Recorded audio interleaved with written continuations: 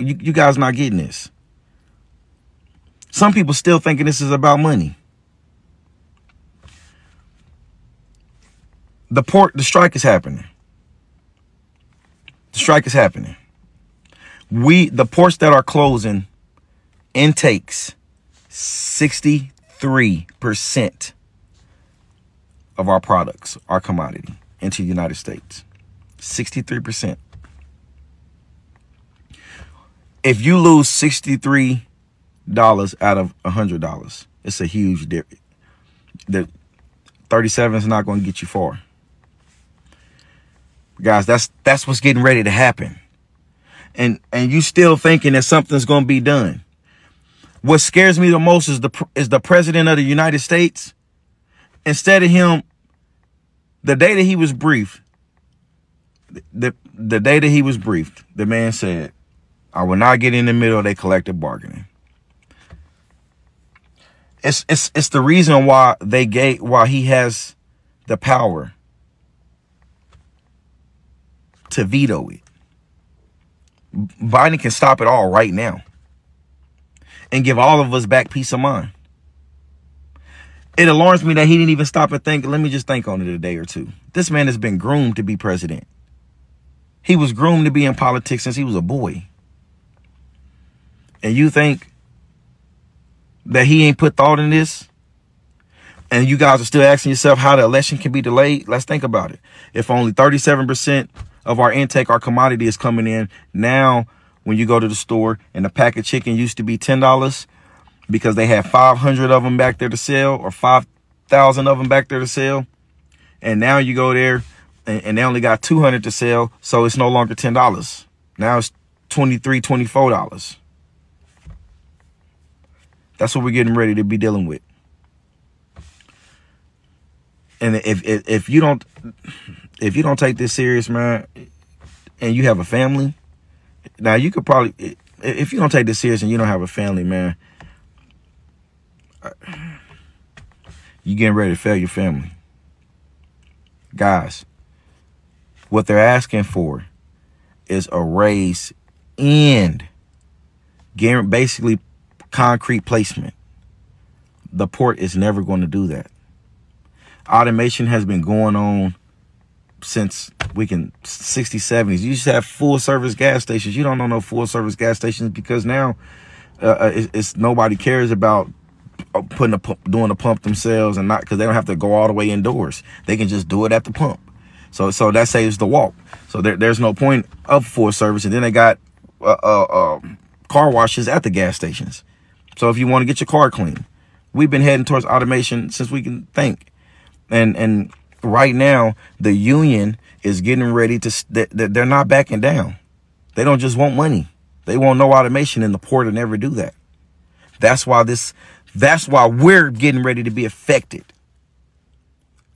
I really wish the union members would just say, man, look, just give us the money. We'll figure it out when that time comes.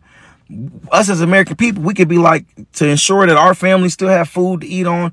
I want us to have the choice of being able to decide what I want to eat tonight. I want to have the choice of not having to worry about if my neighbor going to run in my house because he's ran out of food. So since I still want that choice, add it to my taxes. It'll give us, the American people, we'll pay 45,000 of them. We'll figure that out. It ain't going to cost us too much. This is not about money. This is not. And the port is never going to do that. Guys, we're getting ready to experience something we've never experienced before, ever. And it's strange that the president of the United States decides to not intervene. That makes no sense to me. You want to ask me why do I feel like this can delay the elections? Because I'm telling you, within 5 days, you'll start seeing shortage on everything. Within 12 days, you'll start seeing prices go up on everything. On the 24th day, it's probably going to be some major, like, hey, they're going to have media showing a Walmart to a no meat at all. That's how quick it's going to happen. 63%. We're getting ready to lose 63% of our intake. Our outtake is our bottom dollar. Our intake affects our daily prices. And you guys are still not taking this serious. This is the biggest threat to America. This is more of a threat to America than Russia. This is more of a threat to America than China. This is our own people. And these unions ain't backing down. But what's going to happen is people are going to start calling these union members out. Hey, man, I'm sitting here. They're going to start posting videos. They make sure everybody got a phone. I'm sitting here. They're going to be showing it all off. They're going to be eating peas or something. I'm just happy to be able to eat. Then they're going to have little dumbass TikToks of people. This is how they're going to make dumbass. They're going to keep you guys entertained with TikTok videos of how to make peas taste better and have a good night out of it. That's what we're headed towards. I'm forewarning you guys. Another thing I want to speak to you guys about is this. I'm going to say this before I get to this. Prepare yourself. Go get your family food, fuel, water. Go get them everything that y'all need, man. If you can do it, go get it. And go get you some ammunition. I'm telling you. Just make sure you can protect your family. That's all. And not saying anything's going to happen. You just want to, it's about to get crazy. I'm not here to lie to you folks, man. I just started this TikTok, and I did it to make sure my political reviews are lining up the way I thought they were. And so I just happened to just hear something and let you guys in on it. I always felt like the October 3rd is just coming to my mind too much. I don't know. I truly feel something's going to happen on October 3rd. One of the things that's going on October 3rd is, I wrote it down. It's called Rosh Hashanah Day. It's Jewish New Year. It basically symbolizes a new universe, a new year. It's exactly 33 days before our election. It's exactly 33 days before our election. I feel like something's going to happen. I don't know.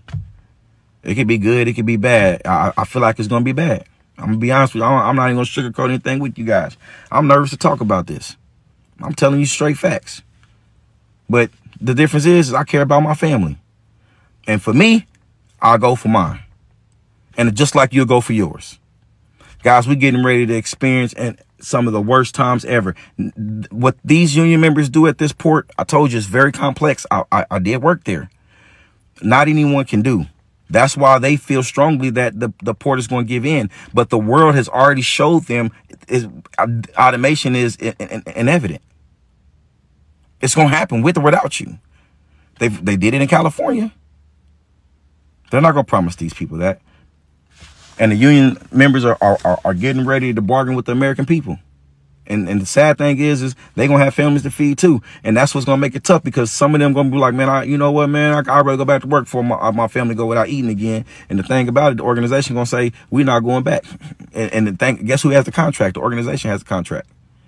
So the union members can't even be like, without the approval of the union, they can't even go back to work. They can be out there doing the work and everything. They're going to get paid. And the thing is, they wouldn't even let them on. The union will probably start prosecuting their own people for not standing by with it. I'm telling you, man, I don't know, man. I'm telling you guys to prepare. I'm telling you, man, did you know over in Nigeria,